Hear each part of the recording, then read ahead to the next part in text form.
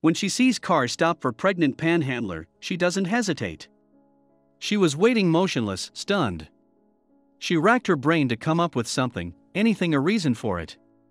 She had been fooled for so long. As she looked ahead and saw the beggar hop inside a car, she knew she had to follow this woman and uncover her secret. As the mystery unfolded, she could never have known that she would be caught in such a web of lies. Melissa Smith from San Diego, California, was on her usual errand routine when she spotted the panhandler again. On this day, in particular, something felt off, and Melissa, following her intuition, decided to investigate a little further. As she stood by her car, she noticed the beggar and her little boy begin to leave. What she saw next had her scrambling for her phone. The center where the beggar reserved her spot was at a shopping plaza, East Lake Village Center. This center had stores ranging from restaurants, Goodwill, hair stylists, dentists, and even retail. The pregnant woman knew this place would be crawling with people willing to spare some extra cash. But she had one faulty part in her plan. She could never have suspected Smith to be on the lookout. California is no stranger to beggars and homeless people, but still, people have to be aware that some of these are imposters. Smith felt uneasy about this woman in particular, but immediately dismissed the idea. When she kept seeing her every weekend, I felt bad. There's a pregnant lady with a little boy who is down on her luck, Smith said. Little did she know her intuition might have been right. The beggar would be out in the scorching sunshine for quite some time. But not always was she on her own with her son. Smith recalls seeing the little boy's dad stand with them on some days. They had become pretty well known in the area, as it's not every day you see a pregnant beggar. This pulled more than a couple of heartstrings, and soon enough people would give more than usual for this unusual situation. But what was this beggar hiding that made Smith so curious? Smith hadn't questioned the beggar's motives until that day. She had seen the pregnant woman in the same spot for over 2 months. She must have been in dire need of the money, Smith thought. Putting yourself out there for hours on end while being pregnant would have been excruciating, and more so, in the summer heat. But then, something happened, and Smith knew she had to prove her point. The pregnant woman in question seemed to have mastered the art of begging. She knew she had to be pitted by consumers driving or walking out of the shopping center.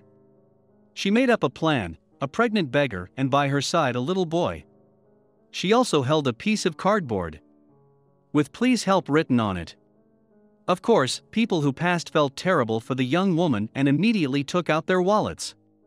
Soon, she would be discovered, or at least that's what Smith thought. Little did she know that she would eventually expose something much bigger than what she had initially thought. Smith lived close to the shopping center, but she had never been there on that particular time. Her errands would usually involve an hour at mid-morning, but as she was going back home, she realized her car was running low on gas. She immediately spotted a gas station opposite the East Lake Village Center. Smith pulled over and began filling her tank. Then, something odd caught her eye, and this started the whole investigation. As Smith was pumping gas into her car, she noticed that the pregnant beggar was beginning to move. This wasn't at all odd, as she had been there for hours. She must need to rest. As Smith continued to watch on, she noticed how a car had swung around and headed into the pregnant beggar's direction. Now, Smith was even more interested, so with a cautious eye and a lot of curiosity she started to stare, and what she saw next proved that she was right all along. Smith couldn't fathom what she was witnessing. But to her surprise, when she got a better look, she saw that the driver was the little boy's dad.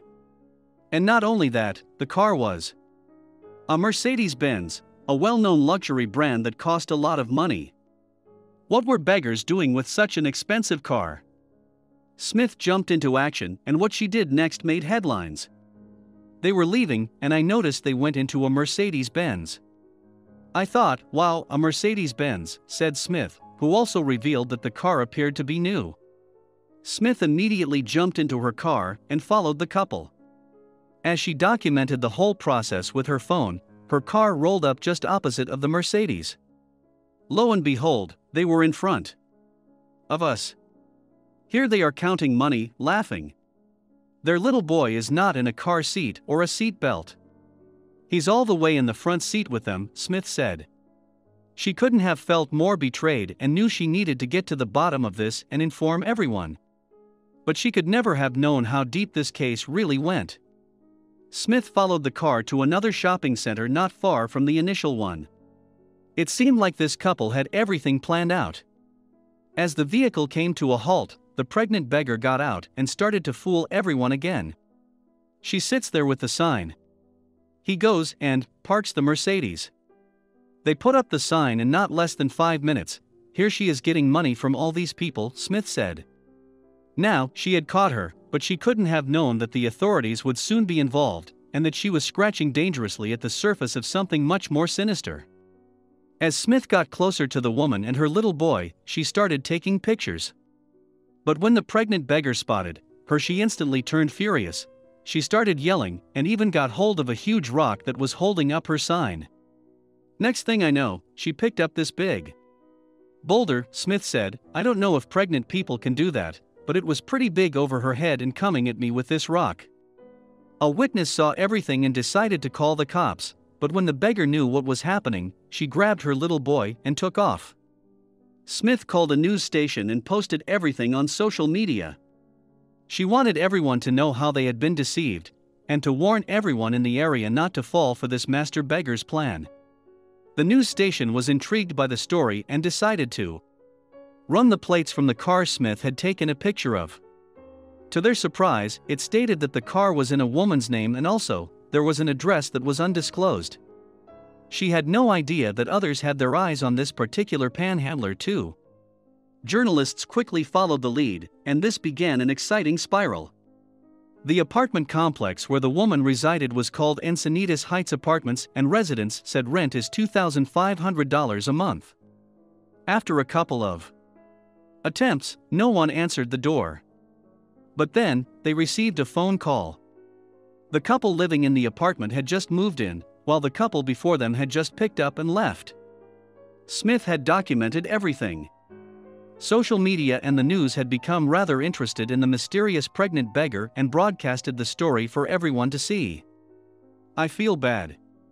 Don't give these people money. They don't need it. They're driving a Benz, Smith said. But while the investigation was still infuriating people, one call made journalists spring into action. Another witness had spotted the panhandler. Rebecca was doing her shopping when she thought she recognized a beggar at another shopping center. She called the broadcasters and were quickly informed. Minutes later, Emily Valdez arrived at the center. Valdez was told that the beggar was still in the area. She quickly got to her feet and searched the center for the mystery woman. But when she found her, she was perplexed. Wasn't this woman supposed to be pregnant?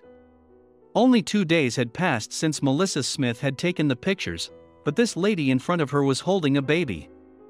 The camera crew and Valdez approached the woman. Is this you begging? Valdez asked the woman as she held up her phone with the picture of the pregnant beggar. The woman looked at the picture for some time and then said she didn't speak English. Had they just caught her? The woman who was holding the baby was also with a little boy who looked exactly like the one in the picture, and then the father arrived. He dismissed the camera crew and took his family through the parking lot. The camera crew documented them going inside a minivan with dealer plates. But they had another plan up their sleeve. They ran facial recognition on both women, and the results matched them at 80%. But something made Valdez think that there was more to the whole situation. He had first spoken in Spanish, but then briefly said something to the panhandler in a second language. Little did he know that this detail was about to blow the whole case wide open.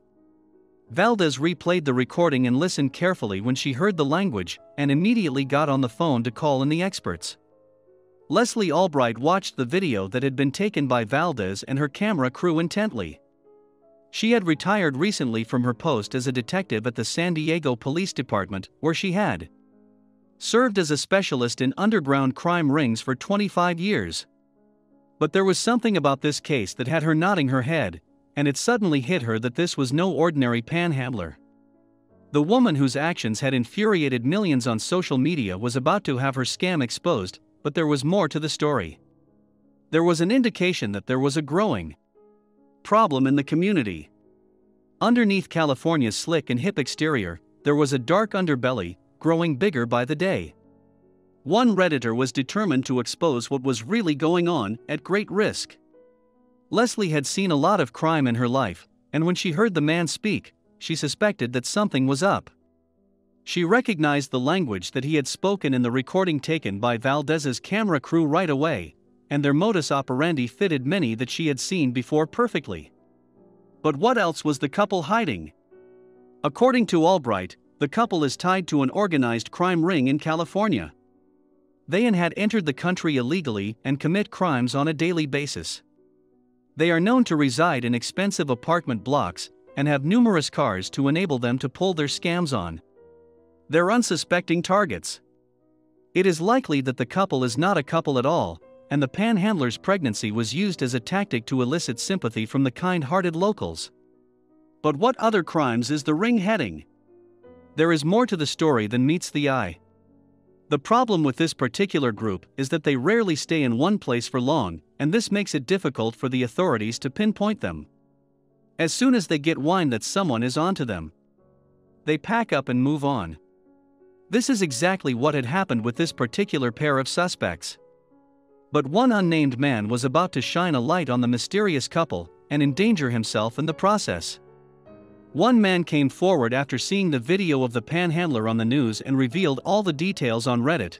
"I had a friend of a friend tell me that they knew them, and that they're just a hustling pair of con artists whose families conned their way into the country."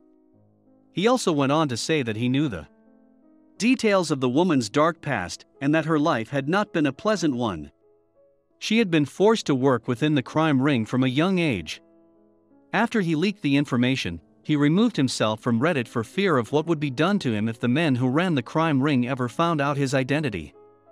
It was also revealed that the woman seen in the footage often pretends to be pregnant with a foam prop hidden under her shirt, and this helps her to collect over $500 per day, and there are many other women like her. The inner workings of the organized crime ring are complex, with men who head the operation from the top. They promise food and shelter to the women who are dispatched all over the country each morning, and their illicit panhandling practices ensure that they have enough money to live lavish lives. But that's just the tip of the iceberg. They'll use the babies, children, any way they can. The children will not go to school because their job and their future is the family business, Albright said in an interview. These children grow up into a life of crime. The unnamed Redditor also wrote, "People should know, there's plenty of service and organizations that exist to help people, and especially for women with children. They're taking advantage of them all, as well as scamming people at the parking lot entrances. Neither of them are reporting the money they're making from her begging, and both are claiming poverty to get state and federal assistance." Shortly afterward, the informant started to receive strange and threatening phone calls, but he had one more thing to add before he disappeared off Reddit. "They might be up and trying this scam again, or it might be another woman. Either way, call the cops on them," making sure to tell the dispatch that they're the BMW scammers so they're identified and the state can start the proper deportation proceedings against them. Don't help any of them, or give money to any of the panhandlers you might see. The unnamed Redditor cautions. Investigators are still trying to find the head of operations, and people have become more careful of the people they give their money to since the story went viral. Who knows what other crimes are tied to this Californian crime ring?